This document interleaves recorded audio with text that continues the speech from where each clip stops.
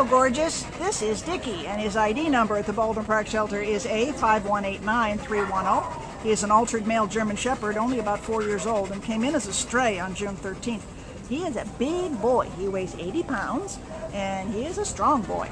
He does tend to pull on a leash because he kind of wants to go where Dickie wants to go.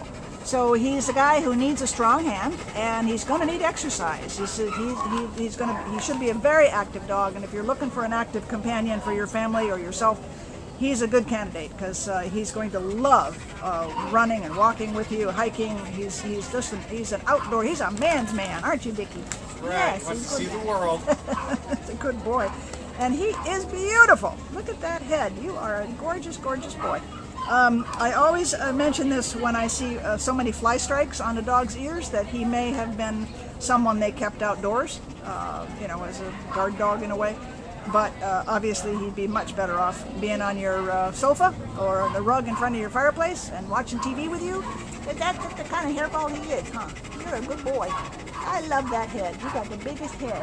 You want to tell us anything else, Glenn?